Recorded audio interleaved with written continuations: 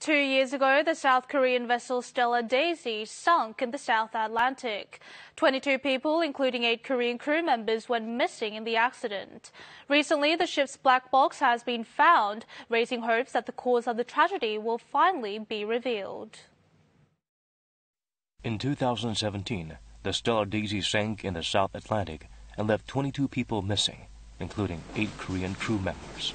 Now that its black box is retrieved, the cause of the tragedy could soon be found. According to a foreign ministry official, the seabed constructor vessel, which has been conducting ocean exploration in the area of the accident, has found the voyage data recorder of the Stella Daisy.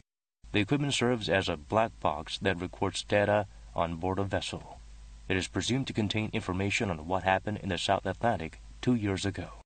An official from the Ministry of Oceans and Fisheries said the device could provide clues on the condition of the Stella Daisy at the time of the accident and whether the vessel was damaged prior to the tragedy. The bridge of the ship has also been discovered, paving the way for the search operations. The seabed constructor began the first round of search operations on February 14, Korea time, using an auto-unmanned vehicle. In late February, the vessel will arrive at Montevideo port in Uruguay before heading to the site of the accident again to conduct the second round of search operations for about 15 days. 사고 원인을 규명하기 위해서 진행해야 되는 과정들이 많이 남아 있어요. 끝까지 완벽하게 진실을 규명할 수 있었으면 좋겠습니다.